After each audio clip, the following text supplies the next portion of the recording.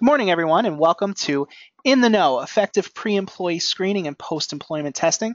I'm Vinny Civitello, Communications Manager for the New Jersey Business and Industry Association. With us today are Liz Garcia and Amy Guerin of Parker McKay. So a few housekeeping matters before we get started. Today's webinar is being recorded and will be emailed to you tomorrow along with the PowerPoint for today's presentation. So be on the lookout for those.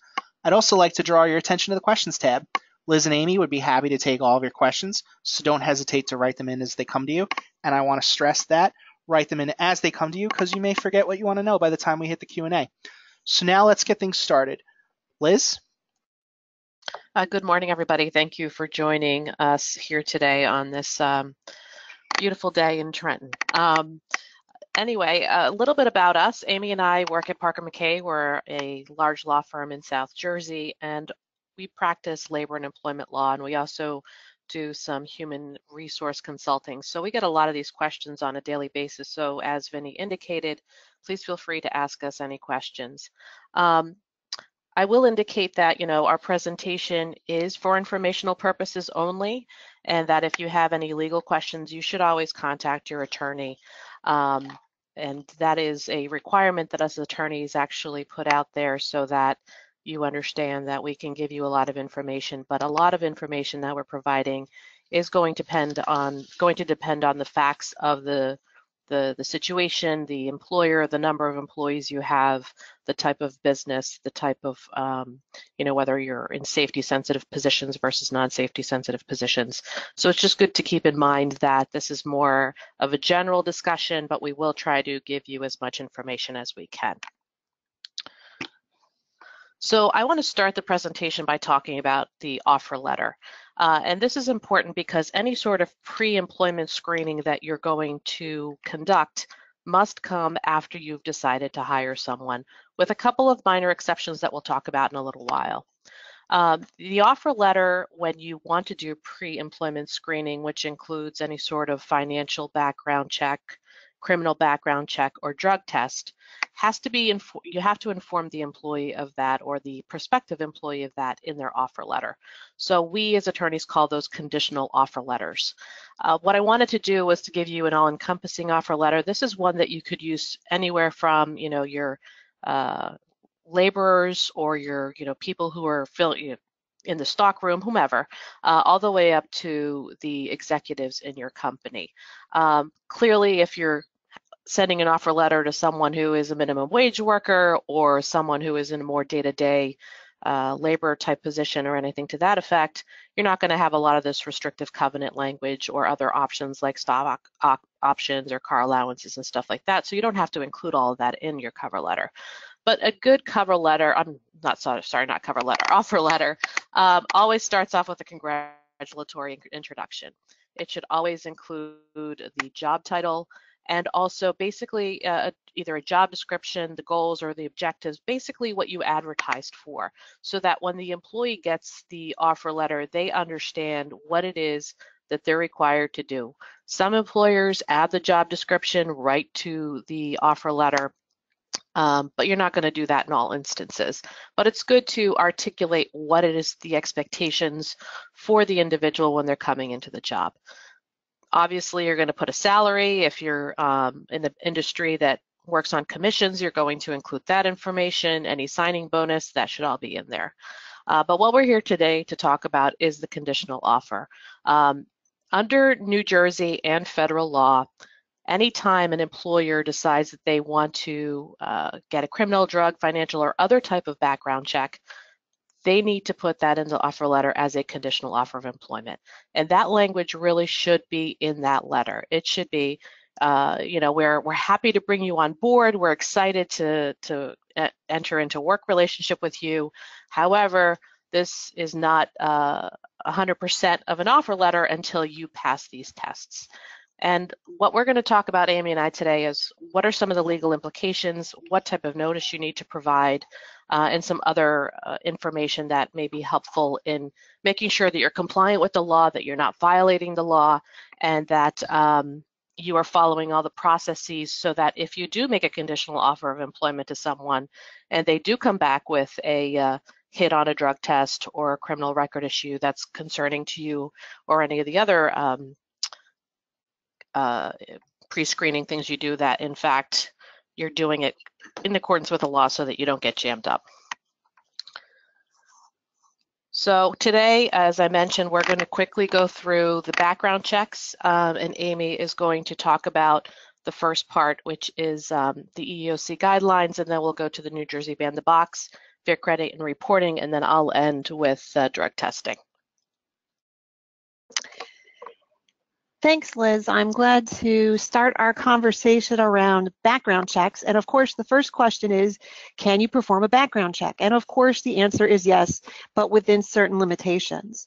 And those limitations, some of the basic ones are set out, as Liz indicated, in EEOC guidelines, in New Jersey's Ban the Box law, and in the Fair Credit Reporting Act.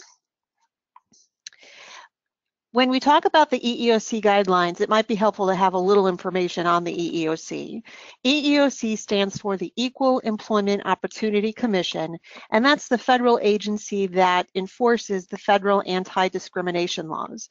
And there are a host of anti-discrimination laws, such as the Age Discrimination and Employment Act, the Americans with Disabilities Act, and several others. The one we're really focusing on is Title VII of the Civil Rights Act of 1964.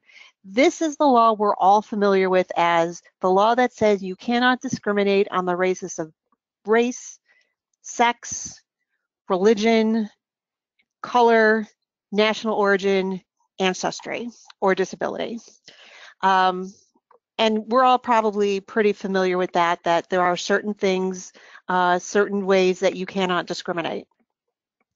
The EEOC approaches discrimination in a couple of different ways, generally known as disparate treatment and disparate impact. So let's start with disparate treatment. That's when you use your background checks differently for people in different protected classes. So those categories I talked about, race, sex, religion, national origin, ancestry, those are called the protected classes. And if you treat somebody differently on one of those bases, you are engaging in intentional discrimination. So having background checks for just your African American employees, or having background checks for just your Latino employees, or whatever the case may be. You're treating people differently on the basis of some protected characteristic. I'm pretty sure we all know that you can't do that. That's intentional discrimination, and that's strictly prohibited by the law. What's more difficult to wrap your arms around is what we call disparate impact. That's when you have a facially neutral policy that has a discriminatory outcome. This is generally your unintentional discrimination. So if you have a policy that says, I'm going to screen everybody in this particular position for criminal history, and you absolutely exclude people who have any type of conviction, what you may notice is that you're screening out different groups at a higher rate. Perhaps you're screening out African Americans at a higher rate, or Asians at a higher rate, or whatever the case may be. You don't intend to discriminate, but that's what the outcome is. That's what we call disparate impact. And disparate impact is, of course, prohibited by the EEOC as well. So when you hear all that, you probably ask yourself, well, what can I do with this information, if anything? And of course, you can always make a decision not to hire or to terminate an employee for criminal conduct if it's related to job, if it's consistent with business necessity. It has to be job related and consistent with business necessity. Determining that is really a case-by-case study. There's two ways to go about it. One is called a validity study. We're not going to talk about that here today. Validity studies are very specific kind of studies. The requirements are outlined in regulation, and it essentially says that screening on a particular basis is acceptable. What more likely is going to happen is that you need to do a targeted screening.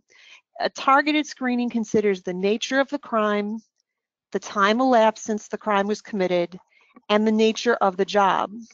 And in addition to considering those general factors, you have to do an individual assessment of whether the policy as applied to your job applicant or applied to your employee is job related and consistent with business necessity. So you can make decisions based on criminal history information, but it really has to be specific to the job, and it really has to consider the individual. Crimes that happened long ago in a person's past may not be a legitimate reason for screening them out. Crimes that are minor, that have nothing to do with the job at hand, may not be a legitimate reason for screening someone out. Something that is consistent with business necessity might be, for example, your CFO or the person that handles your banking information. If they've ever been convicted of fraud or embezzlement, obviously those things are related to the job, and you may have a legitimate business reason for screening out that type of employee. That's a perfectly acceptable thing to do. Just as general background, the EEOC is very clear that arrest records are not treated the same as conviction records. An arrest is not proof of criminal conduct, and you cannot treat it as proof of criminal conduct.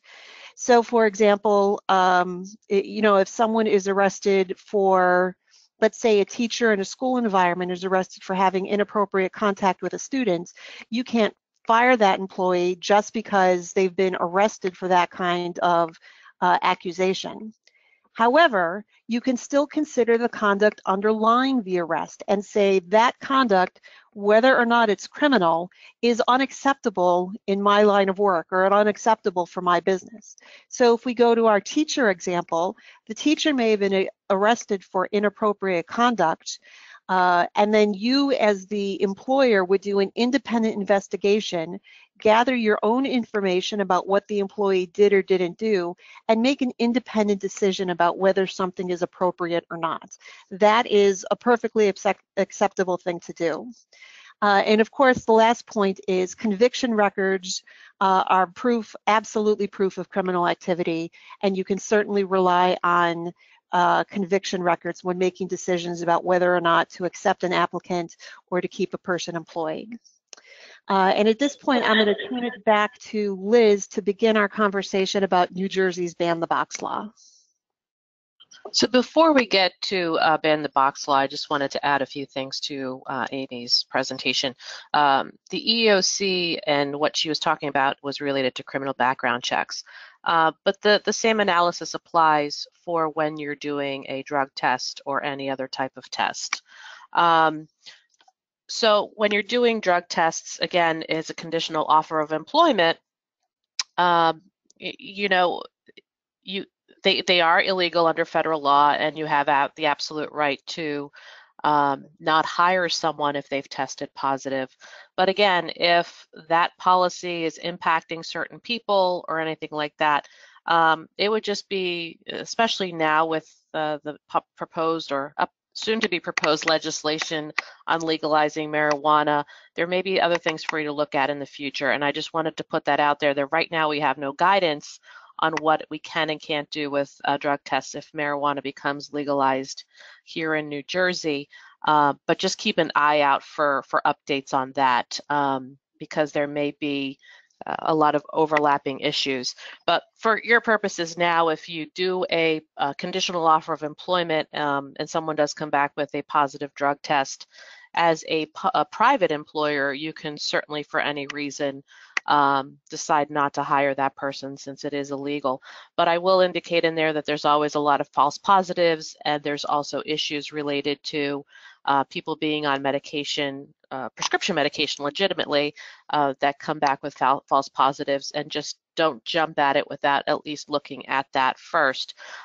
Because, again, this is a whole nother seminar in itself, but if you do perform drug tests as conditions of pre-employment, and that individual comes forward and says that this is based on a disability and he's on medication for a shoulder injury, and that comes back as positive for some sort of illegal substance, because that happens, then the other parts of the law kick in. Now this is an individual who's an applicant with a disability, and then you have other obligations under that law to follow. And again, that's not going to happen too often, but I just want everybody to be aware of that. So, one part of it, and let me start over here.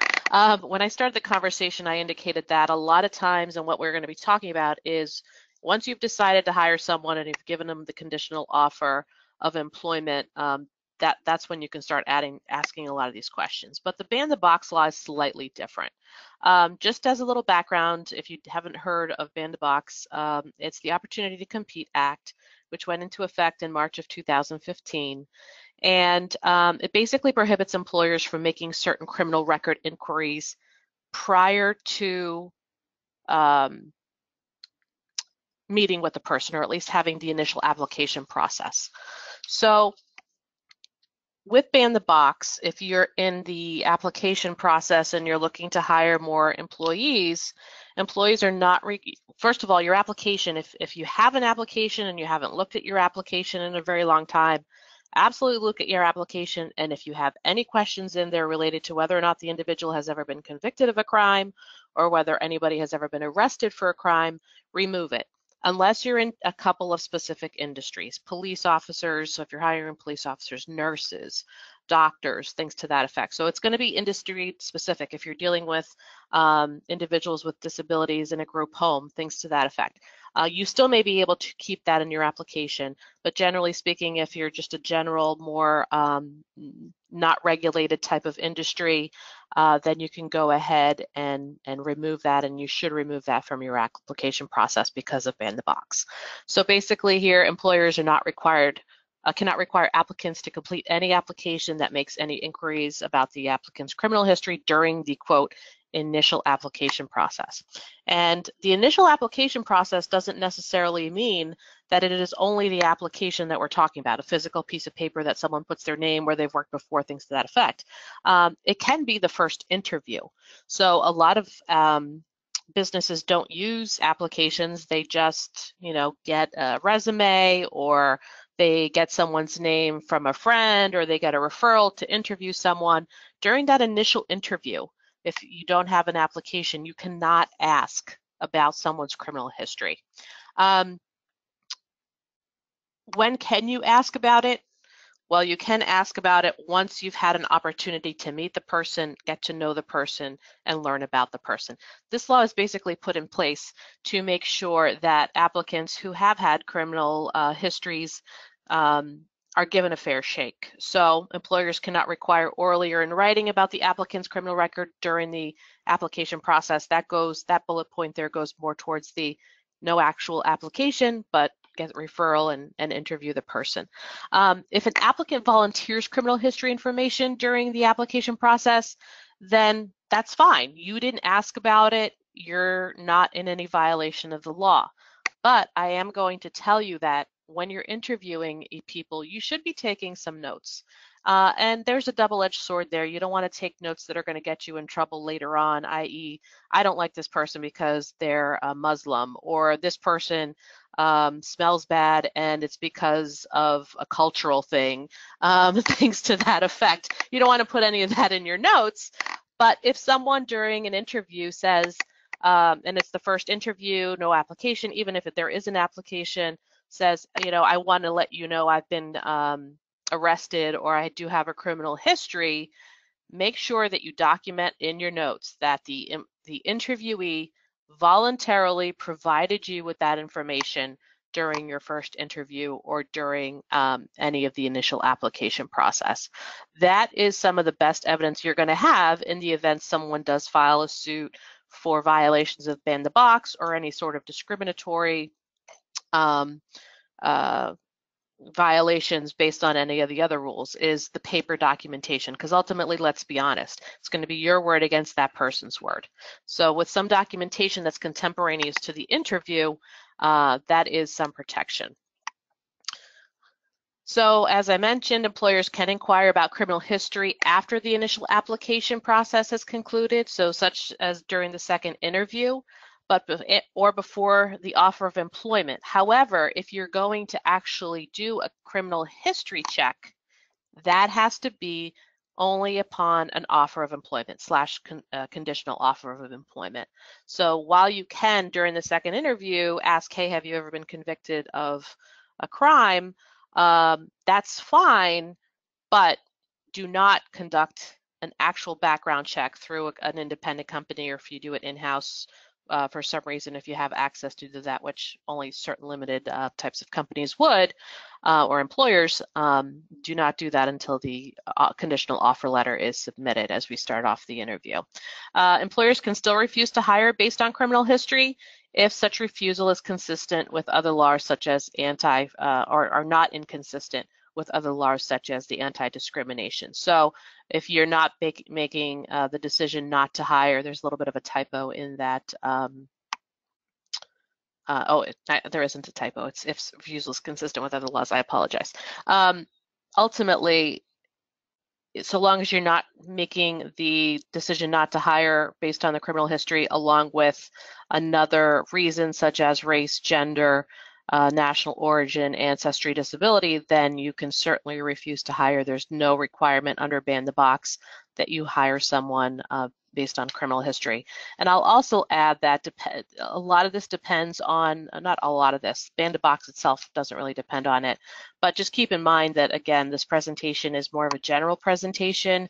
If you're in the healthcare industry, if you're in industries where you're dealing with safety sensitive positions, people are driving trucks, forklifts, things to that effect, you do have additional things and protections that you're able to fall back on, and some of this is more of an iffy.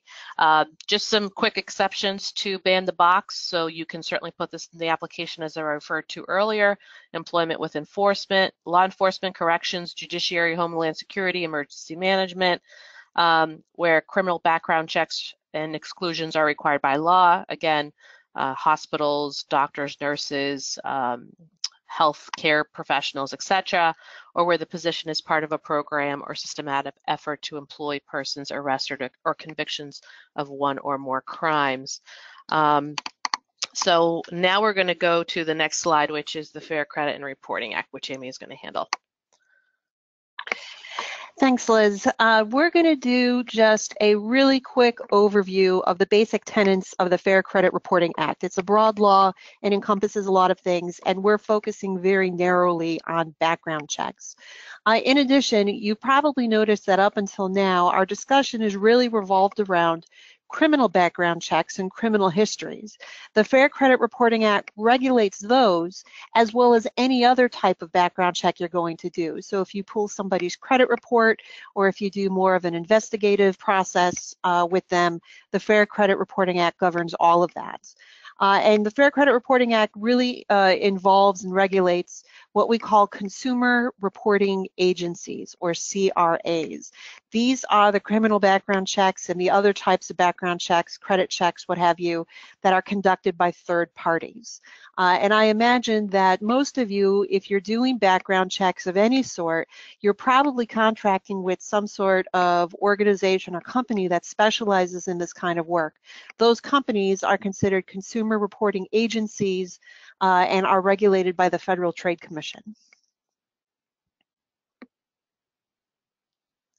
Okay, so before using a credit reporting agency or a CRA, there are a couple of things that you have to do. And most importantly, you need to get the applicant's or the employee's written permission in advance. They have to know and understand that you're going to be performing a background check before you actually do it. If you want to conduct periodic checks, so say you do it at regular 1 or 2 year intervals at the time of hire and then periodically after that, it has to conspicuously say so somewhere in the employment paperwork. You can't bury it in the bottom of a job application. It needs to be front and center in some kind of document that you have the employee or the applicant sign off of. The Federal Trade Commission is very clear that a lot of this needs to be understood, that you can't bury the language somewhere where someone is likely to overlook it. You also must tell the applicant or the employee that you might use the information for employment-related decisions. And this really must be conspicuously stated.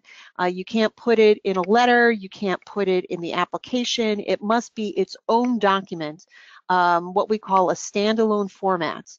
And this way it is the employee or the applicant is very clearly notified of what you're doing and how the information is going to be used. And it gives them an opportunity to decline the process if that's what it is they want to do. There are also things, so there's the criminal background check, there's the credit history report and background check, and then there are these more detailed investigative processes where you might actually go and do reference checks or interview colleagues of the individual, something a little bit more in depth. Those are permitted within some limitations. Those are permitted by the Fair Credit Reporting Act, but again, you really have to tell the applicant or the employee what it is you're doing and describe to them the process so they understand what's going on and they have an opportunity to decline to move forward if that's what it is you want to do. Before you actually order the background check, you have to certify that you've done certain things and that you've complied with the law. So when you order it from a CRA, you tell the CRA that you notify the applicant employee and that you have their actual permission to move forward. Of course, we would always recommend that this is something you get written permission, not just notify them in writing, but actually get a writing back that says they approve of this process. You also have to certify with the CRA that you've complied with all Fair Credit Reporting Act requirements. And finally, you have to certify that you're not going to discriminate against the applicant employee or otherwise misuse the information. And again, this is all information that you're gathering, but your actual decision-making process, as we've talked about before, has to comply with EEOC guidelines for enforcing the anti-discrimination laws, and it has to comply with the background check timing issues that Liz talked about with Ban the Box.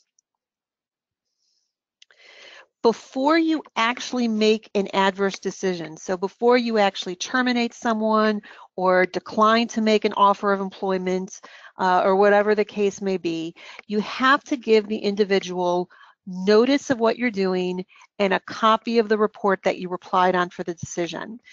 There's also a document that your CRA will provide to you called a summary of your rights under the Fair Credit Report Act. This gives the applicant or employee a chance to review the information, verify the information, and explain away any negative information. So you probably remember when we were talking about the EEOC guidelines, there was a process for an individual evaluation for looking at the employee and looking at the background and making sure that your policy as applied to the employee wasn't discriminatory in some way. This is another opportunity to do that, to do an individualized assessment. Hear what the employee has to say and then consider your options based on that.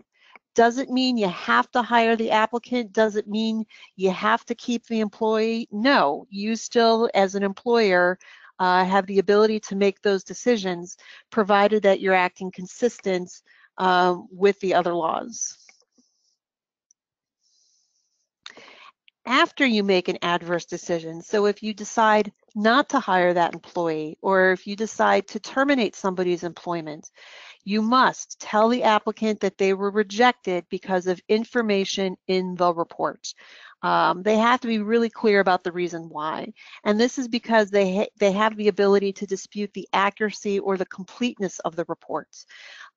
You can tell them that the credit reporting agency is not the entity making the decision. The decision is yours and yours alone.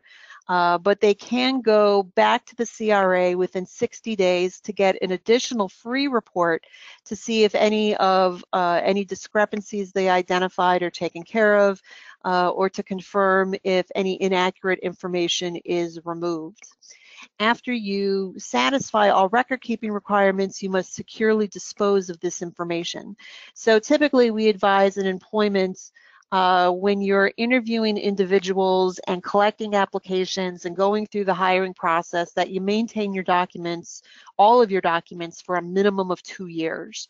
And that's, in case any lawsuits are brought, the necessary documentation to defend that lawsuit is available. The EEOC also requires a minimum of 2 years for that kind of information. So you need to maintain it for a specific period of time, but once that time elapses, it's your responsibility to securely dispose of the information. So shredding it is one example of absolutely securely disposing of information, or hiring one of these companies that deals with shredding of documents or eliminating of sensitive information. And I'll turn it back to Liz for our discussion on drug testing. Before we get to drug testing, I just wanted to add, because I like to talk. I'm an attorney, so of course I like to talk. But ultimately, I just wanted to add that a lot of times you can get through some of this, and I know that Amy said you can't bury this information in applications, but it doesn't hurt to put them in your job description or your job advertisements. So if you're a company that and you know that you're going to do credit checks, drug tests, background checks, anything to that effect, you can put that in your advertisement. There's a couple of reasons to do that. So you're going to say something to the effect of position is subject to background checks, including X, Y, and Z, drug testing, background, etc. That is going to weed out some of the individuals that are going to apply. That is not in any sort of contravention with ban the box, because you're not asking the employee or the prospective employee whether or not they have been subject of a criminal action or conviction. But it doesn't hurt to put that out there. So that's another way to kind of get around, not around it, but at least to start building a good file and documentation in the event there is a lawsuit. Hey, we weren't hiding anything. We have been very clear right from the get-go that this is a position that we were going to test for, etc. The other thing that I wanted to put out there is that in certain industries, you may have to conduct background checks for all the people in your industry if you're going to drug test or do a background check for certain positions. Other industries only require that you do a complete background check for safety sensitive positions or positions that you as the employer choose to do. So in those instances, you really should contact your attorney to determine, if there's any limitations based on your industry. Generally speaking, if you're a public employer, I'm not sure how many of you out there are public employers, you have the ability to designate who you're going to do a pre-employment drug test for. Other employers, you're going to have to do drug tests for everybody, and then some, it's completely up to you. So just check with your attorney if you are in a specialized business to determine what is actually required of you if you decide to do pre-employment testing and pre-employment background checks. So the next part is drug testing. So there's no specific law in New Jersey that prohibits or permits drug testing. This is also the case in federal law unless you are a CDL driver or you're hiring a CDL driver, or if you're in the medical field or dealing with individuals with disabilities. So there's those are both in federal law, and there's a couple of state laws that are specific to the healthcare system that permit and require in some instances. But for general purposes, there's no specific law that deals with drug testing and whether or not you can do it pre-employment. Just so long as when you do the offer, it's a conditional offer of employment based on this. I know I've said that a few times, and I'll continue to stress that. Pre-employment testing is treated differently by the courts from random and suspicious testing, which is what you would do in the event you've hired someone and you decide to continue occasionally doing drug testing. But with pre-employment drug testing, it's permissible, again, after the conditional offer of employment is made. Before a conditional offer of employment is made, the employer can ask whether the applicant is using illegal drugs. So the ban the box thing, again, is just for criminal records. It has nothing to do with whether or not the person is taking illegal drugs. You can ask that question. The likelihood is you're not going to get a truthful answer. So if it's really important to your industry and your business, I would still require a conditional offer and having that testing done. Again, as I mentioned earlier in the presentation, some of this may be changing with some, the rumor out there is that there is a push once the new governor comes in to possibly legalize marijuana. So we have to keep an eye out once that legislation is introduced to see what happens and what we can and can't do, what employers are going to have to put in place to make sure they're compliant. Bottom line is that illegal drug use is still illegal under federal law, so there's going to be a lot of discussion and policy changes that employers are going to have to look at. So some employers who want to, some private employers can say, well, if we do a pre-employment drug screening after this law comes into place, if it does come into place, we're not going to decide not to hire someone because you tested hot for marijuana. But there's nothing that will probably prohibit you from doing that because of the federal law. But again, this is me speculating. So just keep an eye out. The other thing I wanted to indicate as well is that you should never ask about prescription drug use at the pre-offer stage. Because again, as I mentioned early on, it could be a violation of the American with Disabilities Act. And if you're doing the hiring and the individual tells you that they are on medication for one thing or another, then you have the implications of the Americans with Disability Act and having to provide reasonable accommodations. Again, all employers with 10 employees or more are required to provide reasonable accommodations to applicants in addition to employees, but only if you know about it. If you don't know about it, then they can't say that you violated it unless it's a disability that's obvious to you looking at, someone comes in a wheelchair or someone has a severe limp or anything like that. So I would never ask about any sort of prescription drug use at the pre-offer stage. If the individual does get a drug test and it comes back hot at the pre-offer stage, again, the company that you're hiring to do the drug testing does have medical officers in place. And it's up to those individuals to, if the individual is saying that's a false positive or I'm on medication, that's a conversation that those medical officers through your testing company are going or should have with the employee. You should be very limited in your involvement in those discussions. And again, if that does happen to you, just make sure that you contact your attorney to make sure you're following the law so that you're not in violation of the ADA or the LAD. One thing you can do at the pre-offer stage is that you can ask an applicant if they're capable of complying with your company's policies. And I'm a big proponent of all employers, no matter how small you are, of having a policy manual or a handbook, and that your drug policies are in those handbooks. A lot of what we're talking about should also be included in your handbook, just so that there's no question as to what your supervisors are allowed to do and not do when they're doing interviews, when they're talking to prospective employees, things to that effect. So if you have policies in place, you're less likely to get in trouble. But that's a whole other topic in itself. Do not ask if an applicant is a drug addict or ever been in the drug rehab program. Drug addiction is a handicap under the New Jersey law against discrimination, and non-using former drug addicts may be entitled or labeled disabled on the American Disabilities with the American with Disabilities Act. So therefore, again, in the pre-employment stage, don't ask those questions, because that's just going to raise a whole other body of law that you're going to have to comply with. And that's not only for drug addiction, it also applies to alcohol.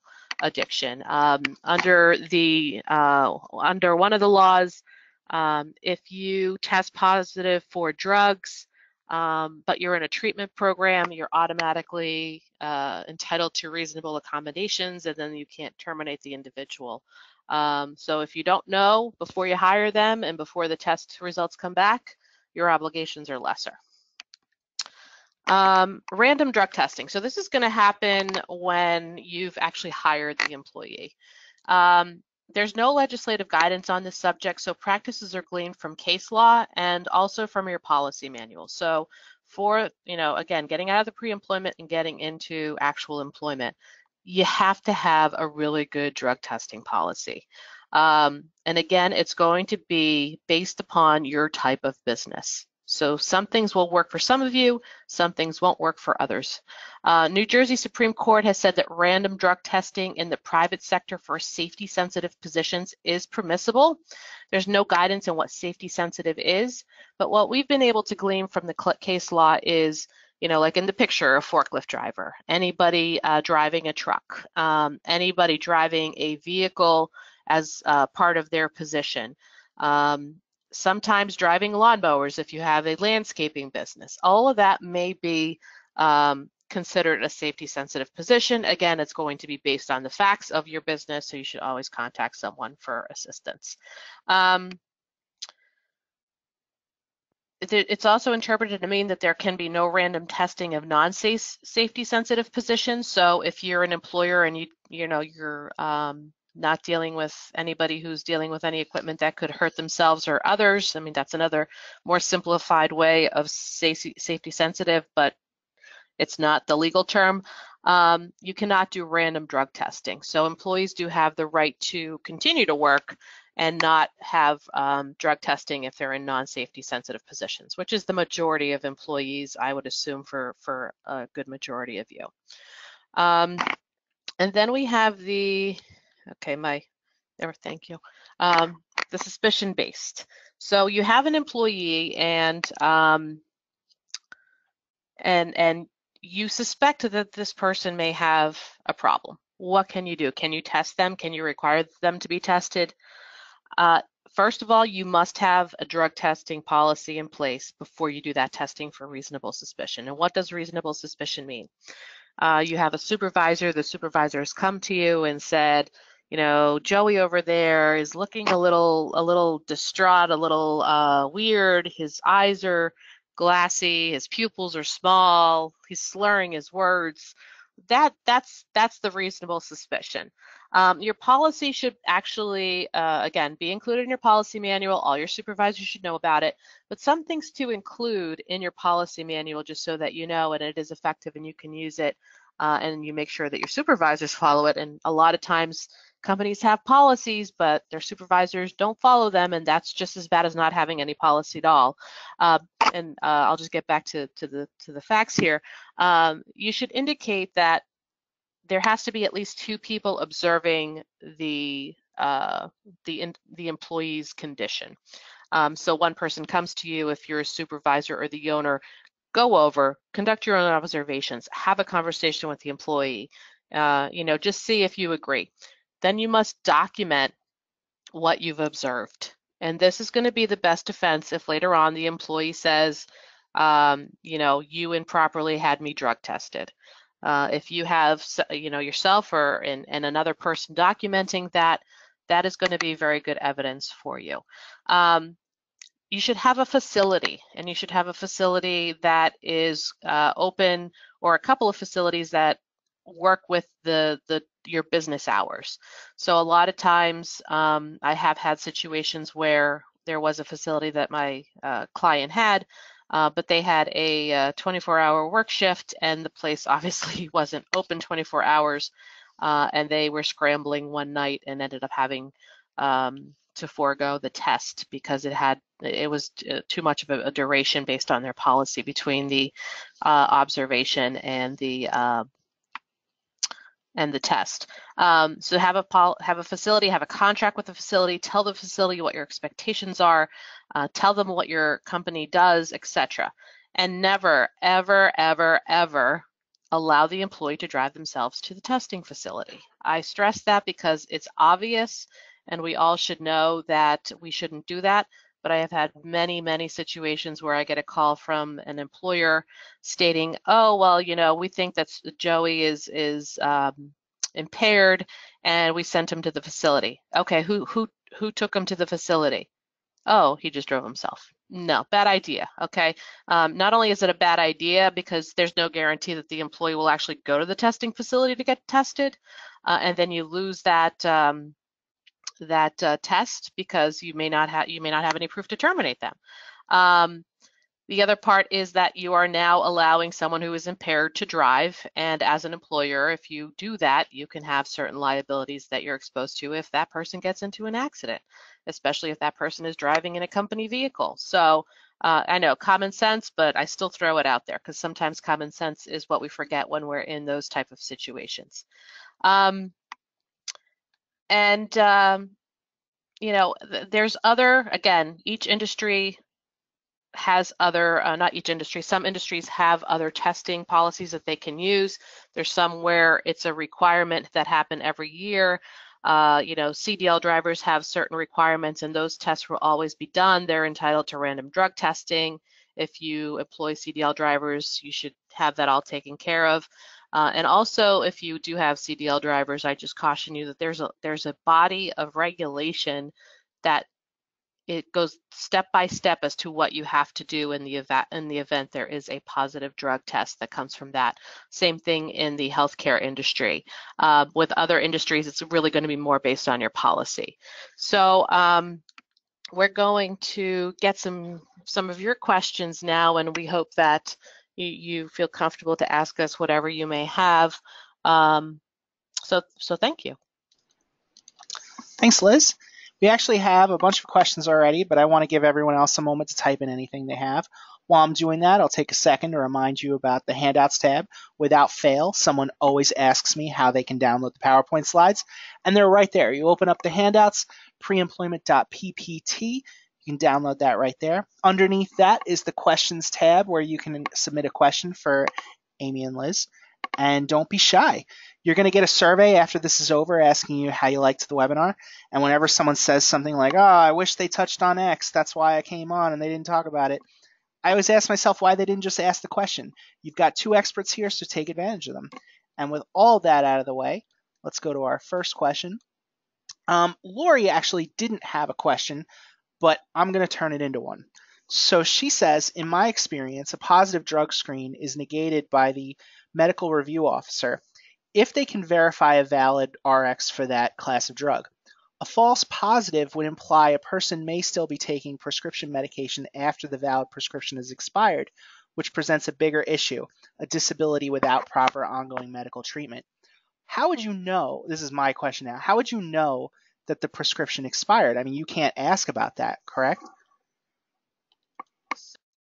That's actually a really great question. And while the employer can't specifically ask the question, the employer does have the ability, or the medical review officer also has the ability to contact the employee and say, I want verification from your doctor that this is a valid prescription. So depending upon your testing facility, a lot of times the medical review officer makes the contact with your employee's physician and has that proof obtained directly. And I have to say that the majority of the testing facilities that I have dealt with do that directly. But I do have one situation that I'm actually dealing with right now where this issue came up. And the medical review officer contacted the doctor's facility and the doctor refused to provide any information. So the other thing that we can do as an employer is ask the employee to allow their doctor to talk to the medical review officer or to your HR. This should never be done by a supervisor. This should never be done by anybody except the person who is tasked by the company to deal with these issues. And again, hopefully you never have to be put in that situation, because most employees who truly have a false positive are going to want to clear it if it's a true false positive. So they're going to allow their doctor, or at least encourage their doctor, to communicate that directly to the medical review officer. Cool. Maritza asks, can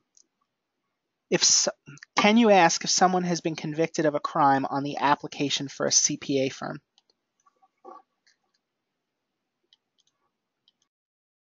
A CPA firm, to the best of my knowledge, is not one of those companies where you have an exception to the ban-the-box rule. As a general rule, unless it is specifically allowed by law, and the examples we gave in our presentation, such as law enforcement officers, corrections officers, employees of the judiciary, and as Liz has indicated, certain healthcare workers, unless they fit into one of those specific categories, you can ask someone on an application whether or not they've been convicted of a crime.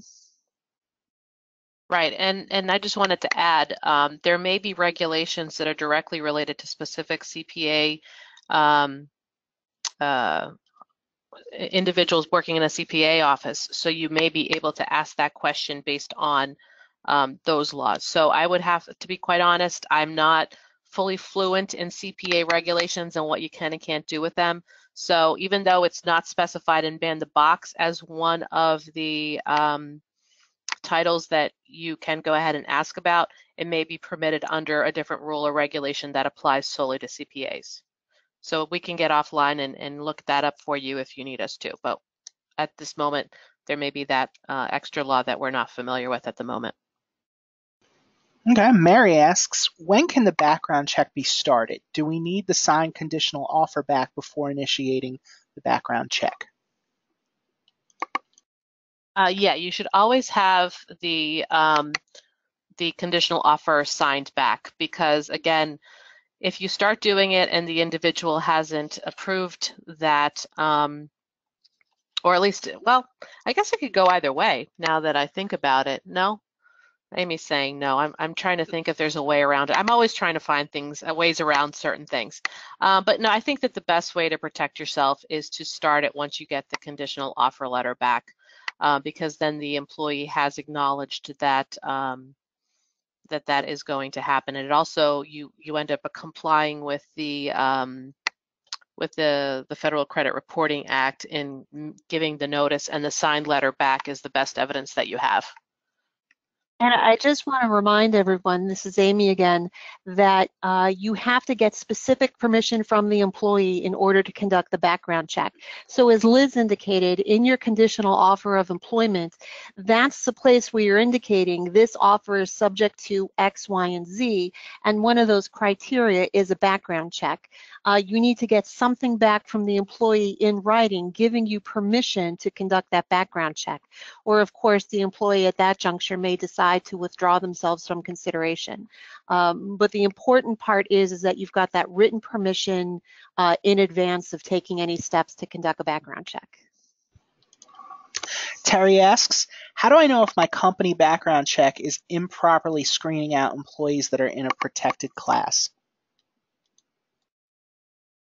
So as Amy mentioned, there's an analysis that is directed by the EEOC, which we didn't spend too much time on, and it's called the validity study. That being said, you can also do a very informal review of what's happening. So say, for example, you receive 100 applications, and you end up with 5 people that you want to interview, or only 5 people that qualify, and they're all white men. That may be an indication that there's something wrong with the process. So a lot of times it's looking at who the applicants are, where you're getting to, and who is being weeded out. And if you see that it's affecting one protected class more than any other, that may be evidence of disparate treatment. I hope that answers the question. Anything else to add, Amy? Okay. Diane asks, should HR be stressing to an applicant that they shouldn't be giving notice to their current employer until all of the background checks are completed? I don't think there's any specific timing or advice you should be telling your applicants about when they give notice to their employer. I think the important part is to focus on your process and making sure the applicant understands your process. And if in your conditional offer letter, you're making it really clear, hey, this is not a done deal, you still have these extra steps to undergo, your applicant ought to be knowledgeable enough in knowing that it's not a for certain offer, that they still have these other steps to take. If your applicant is asking you specifically, when should I notify my employer, your response is, I can't really make that decision for you. That has to be your own decision. But I will tell you that this is not a final offer of employment, and it won't be a final offer of employment until all of these other steps are taken. Excellent. Patricia would like to know, we have one client that requests we do, she didn't say specifically what, but I'm going to guess drug testing, but not all the employees work for that client. How do we handle? Now, let's just say she's also talking about a background check. You could go either way, but. So it's kind of hard to answer that question. It sounds like you're talking about a joint employer type of situation where, and again, I apologize, but it sounds like it's a joint employer situation where maybe you're a staffing company and there is testing done by the staffing company, but not necessarily by the individual that is having the employee work. In those instances, both companies are going to be responsible for any violations. So I'm not sure if that answers the question. Can you repeat the question again? Sure. Let me go back to there. We have one client that requests we do it, but not all employees work for that client. How do we handle? Yeah, that's a very specific question.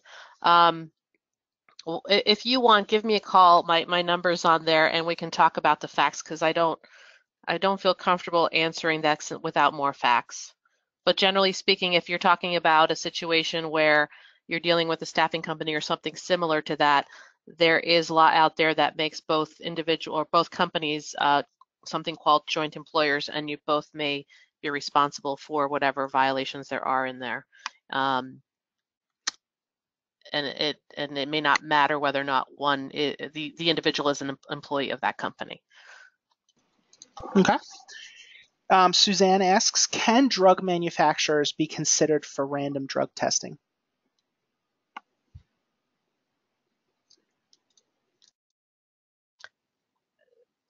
Assuming that your company is the manufacturer, yes, I believe that there are regulations specific to that industry and for specific employees within that industry.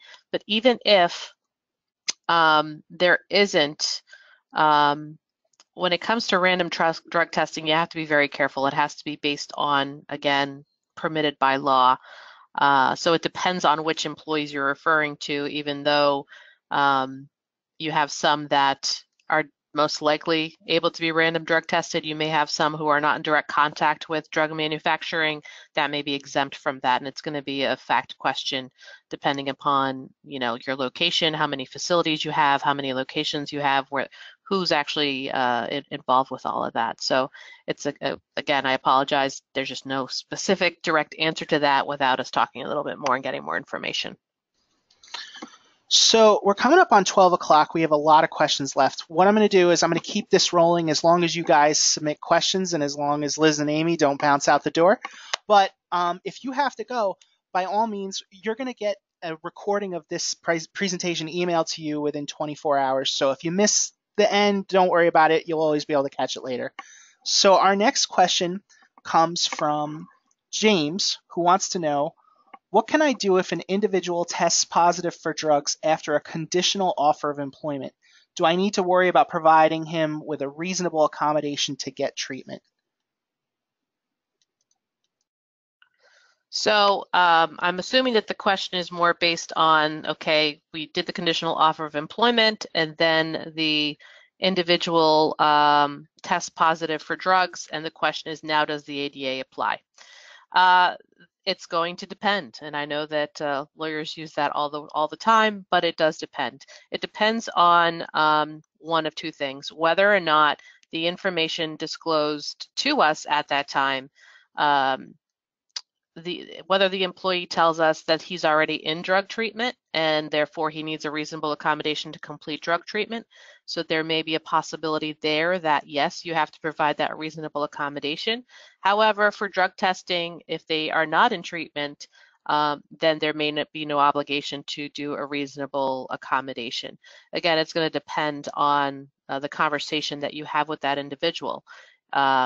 So if you don't ask and they don't tell, then there is no obligation under the ADA and the LAD. But if you do find out that there is treatment going on and has been ongoing for a while, then the implications may be a little different. Lenore asks, if I have no written policy that states I can test for reasonable suspicion, but I think someone is working under the influence, what can I do? Well, Lenore, you must get a policy written because that is your best defense in a situation. Let's just say, a lot of times you're going to have to do what you have to do if it's really hurting your industry. Legally, you should never do a reasonable suspicion test unless you have a policy in place, just so that all the employees know that, in fact, they are subject to that and that the employer has the right to do that.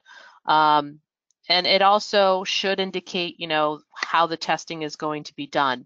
And that's all very important. But like I said, at times, if you have a situation and you don't have that policy and you do it, as some of us lawyers say, you take a chance and see how it works. Sometimes you're not going to get any pushback and you're not going to get any lawsuits, but there's no guarantee in that. So my recommendation is that you get a policy in place ASAP so that when the situation does come up that you're ready for it, because otherwise, if you do get sued, you're going to be in a little bit of a trouble. I actually have two inverse questions here, so I'll ask the first one first. Dave asks, are you allowed to give every employee when they first begin work a drug test? The answer is yes. Is if it's part of pre-employment screening and it's part of a policy that you uniformly apply across the board, then the answer is yes. The difficulty comes in once that person has been hired. Can you drug test after that? And as Liz has already gone into extensively, the only time you can do random testing is when it's for a safety sensitive position, which of course is its own analysis because the court gave us no guidance on what a safety sensitive position is. Or you can do suspicion-based testing, which is when you have a specific reason to believe that the person might be under the influence at the time. Excellent. The inverse question that I have from Morris, do I need to do criminal background checks and drug tests? Wow, there we go. Drug tests for everyone I hire, even if I only want to perform background checks for certain titles or positions? So I'll indicate that the best policy is always to do it for everybody, but I do know for some employers that is a monetary issue that you need to worry about. Bottom line is that there's no blanket answer. It's going to depend on your industry again. So in some instances, yes, you can choose who to test in the event that the regulations allow for you to do that in your for your company. But there's going to be other instances where you're going to have to test everybody. So again, it's a specific industry question. So the answer is yes and no.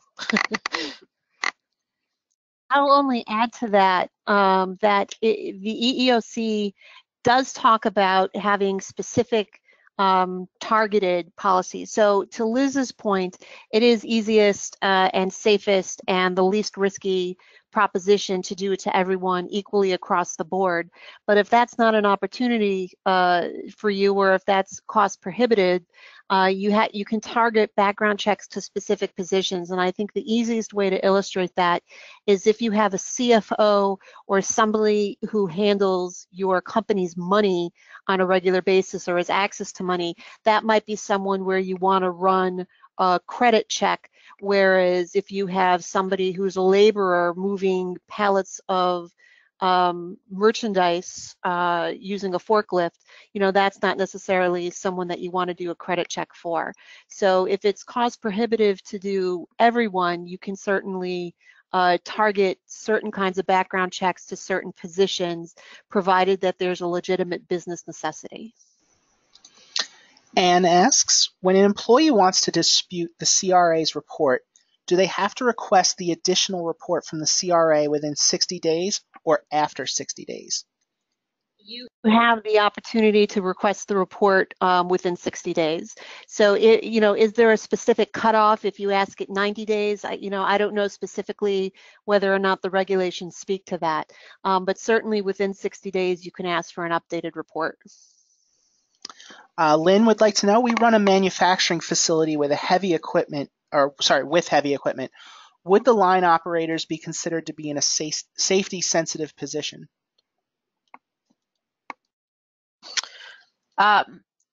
Most likely, because they are going to be the individuals who are out on the floor. They're the ones who are watching what's going on. If they need to jump in, they are going to have to jump in.